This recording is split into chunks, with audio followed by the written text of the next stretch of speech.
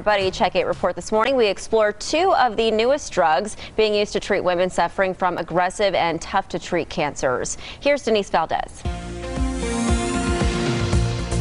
October is Breast Cancer Awareness Month, but here at Buddy Check, every month we want to remind you to do your breast self-exam. And also today, we want to tell you about a rapidly expanding area of cancer treatment. Now, these are drugs that offer a combination of immunotherapy and chemotherapy.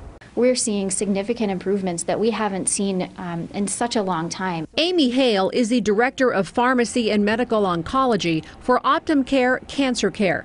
She's optimistic about a pair of drugs. The first, Enhertu, for patients who have HER2-positive metastatic breast cancer. It offers a 1-2 punch of immunotherapy and cytotoxic drugs. It's often prescribed after other drugs fail. As we go deeper into those lines of therapies, unfortunately, we generally have to use more and more toxic therapies.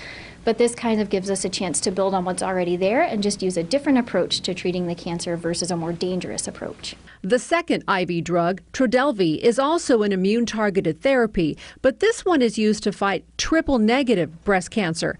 That's often considered one of the most difficult to treat, affecting 10 to 15% of patients. Trodelvy is less toxic to healthy cells and more effective in treating cancer cells. Both of them are used after we've tried two other lines of therapy, and so again, in these metastatic breast cancer patients, a lot of times we have tried multiple lines of therapy. A majority of metastatic cancers are incurable, but these cancer cocktails are giving patients a little bit more hope and time. So on the Buddy Check page of our website is a whole list of resources like where to get mammograms. And remember, breast cancer is one of the most treatable if it's caught early enough. Back to you.